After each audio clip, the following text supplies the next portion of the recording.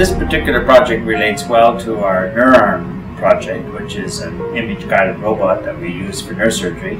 And this is what's called the bipolar forceps that is attached to the end effector of neuroArm, which we use to conduct surgery.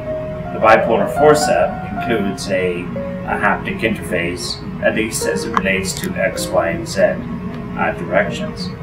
Here in the lab, we have reconstructed the bipolar forceps, including the method by which the bipolar actuates.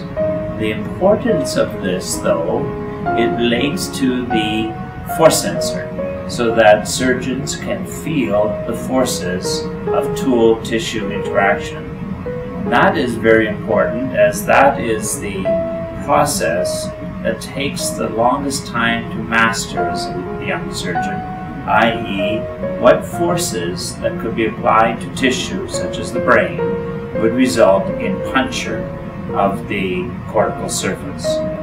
So in the laboratory, we've set up a bipolar forcep that includes a force sensor connected to this Q-Cub robot and a hand controller to measure the forces by which the tool would puncture assimilated tissue.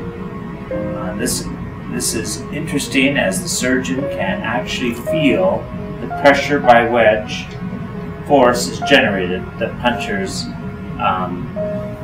this silicone wrapper. And that is very similar to what a surgeon might experience in the operating room. Even with force feedback, it can be difficult for teleoperators to gauge how much force they are applying with the slave's tooltip. Excessive force can lead to tissue damage in a surgical setting, so we've implemented a notification system that warns teleoperators when applied forces exceed a predetermined threshold. These preliminary experiments use a compliant synthetic membrane fitted over square tubing to simulate an air-filled cavity.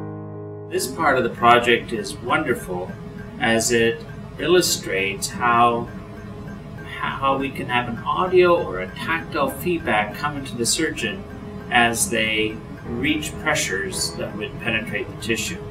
That would be such a wonderful tool during the performance of surgery in avoiding surgical mishaps.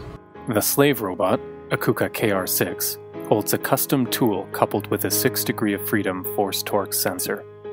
Force information from tooltip interactions with the synthetic membrane is sent to the teleoperator via a Phantom Premium 3.0 haptic interface.